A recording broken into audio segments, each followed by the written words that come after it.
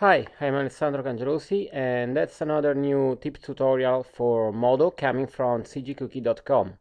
On the last tip tutorial, we started to talk about the shader tree feature, and this time we'll continue to work on this area of the software, and we check out we can work on more layers to create more effects.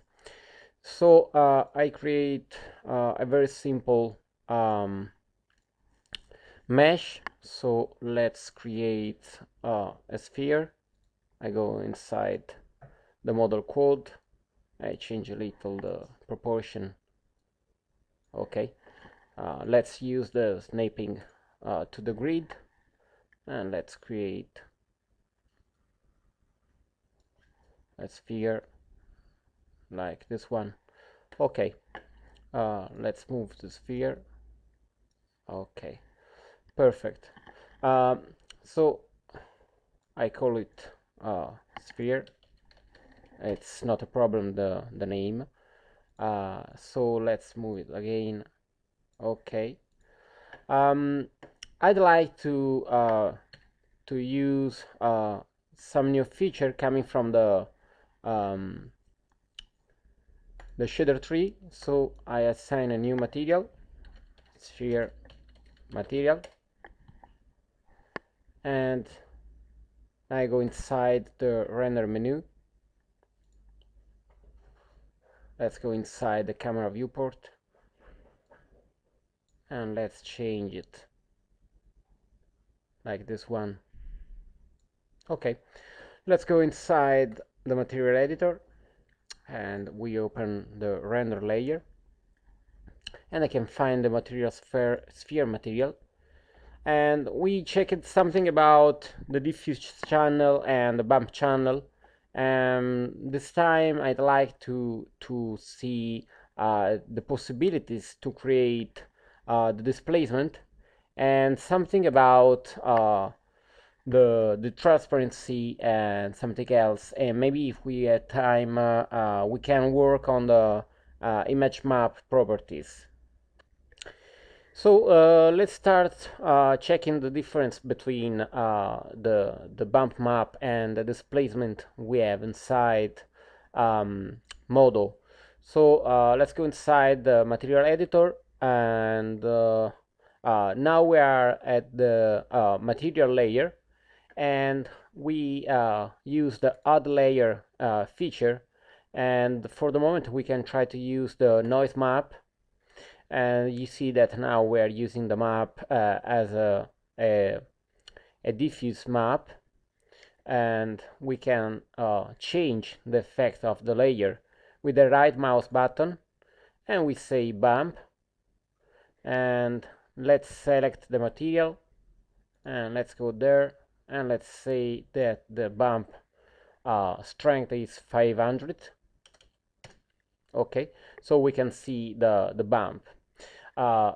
If we'd like to have a better result than the bump, because you see that we have the bumpy effect all over the surface, but we have no effect on the edge of the mesh.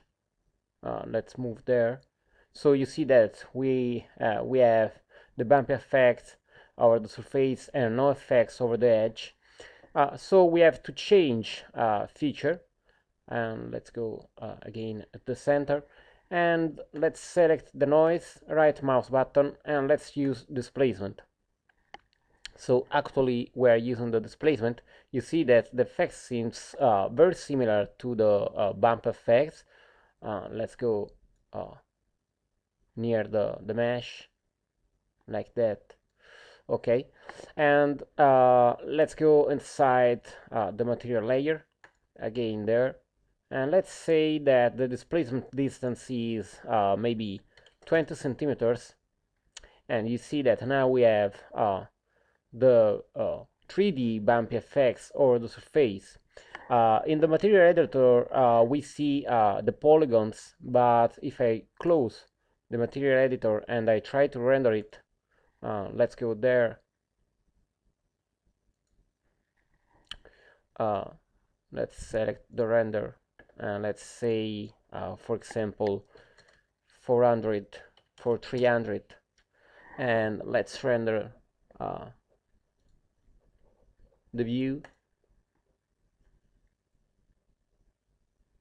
Okay, and you see that we don't see the face because we are using a micro triangle displacement feature, so we have unlimited level of detail for the mesh.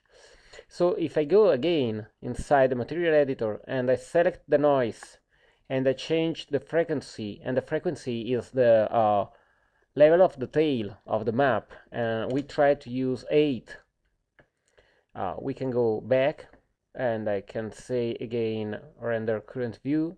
Okay, and you see that we have a lot of detail. That's the previous render, and that's the new render, and we have a lot of detail over the surface. So let's close the render preview, the render view, and you see that it's very fast. So it is very useful to be used. In Modo we have the displacement, a 3D displacement and a vector displacement. So in a future tip tutorial we'll talk about the differences between these maps. Let's go back and let's remove this layer. So right mouse button over the layer name and we can select delete. I'd like to see the noise parameters, because in all our tutorial I think I'll use so much the procedures to add detail and to make some edging effects over the surface and to create custom material. So let's go there to the material. Let's use the add layer, noise again, and let's see the how we can use the noise and which parameters we have. We have the color one, so that's the first color of the noise, and you see that the black area now are red, and we have the alpha of this layer, so you see that we can change it and we can make it more visible or less visible. So it's the transparency of the color one. And we have the color 2, and I can select the other color, so we can change the white to another color. And then we have the alpha layer, so the transparency level for the color 2. So you see that I can change it and I can remove it. Okay. And we have the noise type, and we can click over fractal, and we have 3 choices. We have simple, so you see we have not so much detail, and we have fractal, and that's the basic mode to use detail. And then we have the turbulence. We can use fractal and turbulence to create a lot of effects. We can create, for example, terrain, cloud, and smoke, and rusty, all the things we can imagine to achieve natural effects and realistic effects we can do using the noise. So let's go back to fractal, and let's go back to black and white. Okay, and we have the frequency, and as I said, the frequency is the level of detail of the map. If we use 1 for the frequency, we obtain a fractal that will be similar to the simple. You see that there's no differences. Let's go back to fractal, and using an higher level of frequency gives you more detail. So let's try with 4.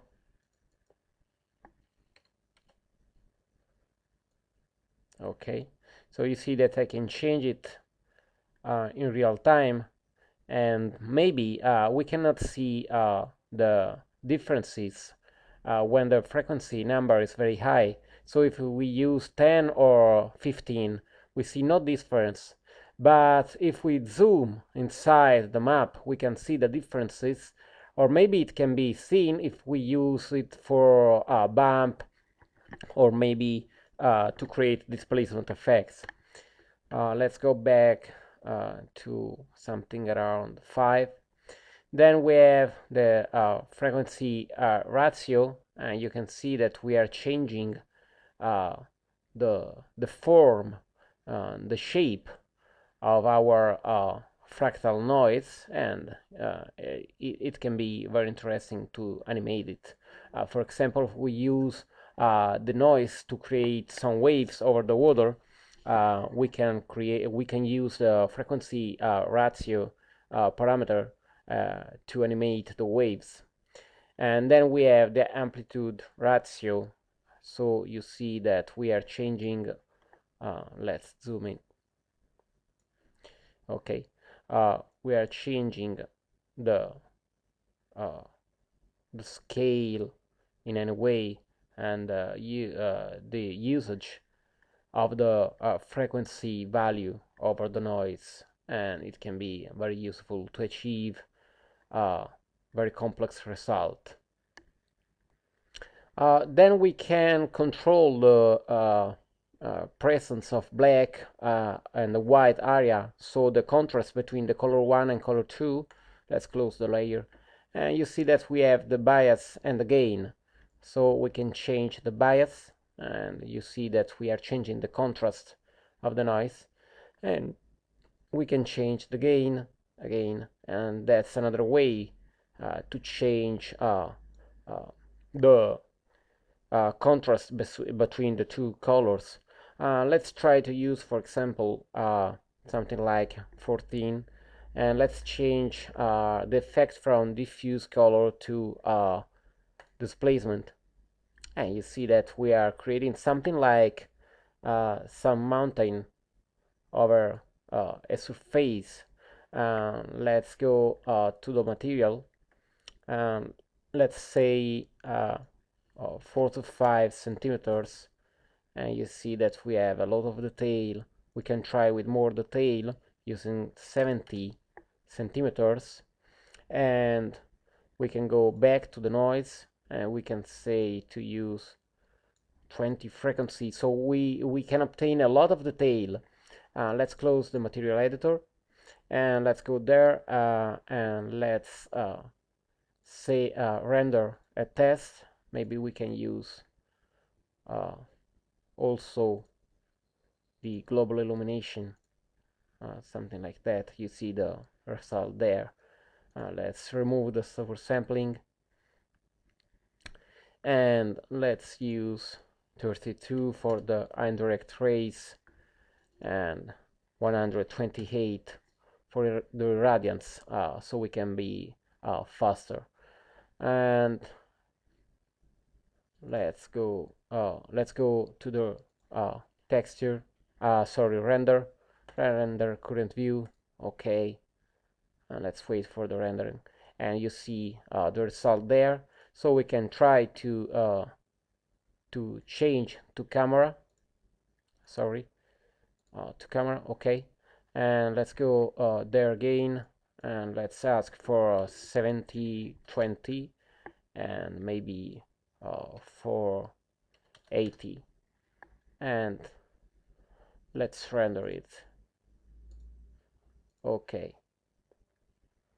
and you see that we are using a lot of polygons, because we have 2 million polygons, and we are creating the polygons just at render time using the displacement, so using our noise.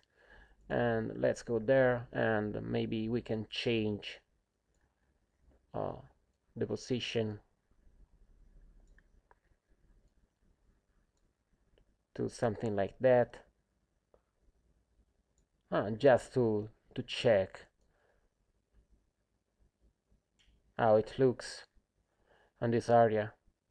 Let's move it. Okay, and let's render again the viewport, and the polygons will be created at render time. So for example, in this view we need less polygons because we are not so near to the surface, and you see how much detail we have, and you see the bump, then the displacement, the first test with the displacement, and the second one, and the third.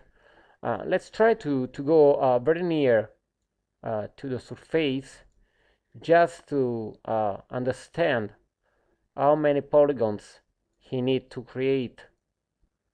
Okay, let's go there, and let's render again the view. Okay,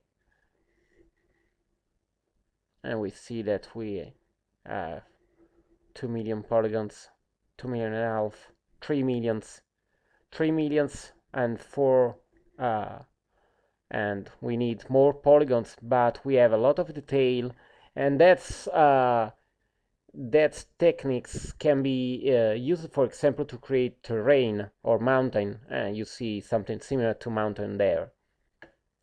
So we checked out to use the map inside the shader tree to create the displacement, and we see how to use the noise and how to change all the parameters. So that's everything for this tip tutorial, and I hope to see you again on CG Cookie and on Modo Cookie to check new tutorial from us. Thanks.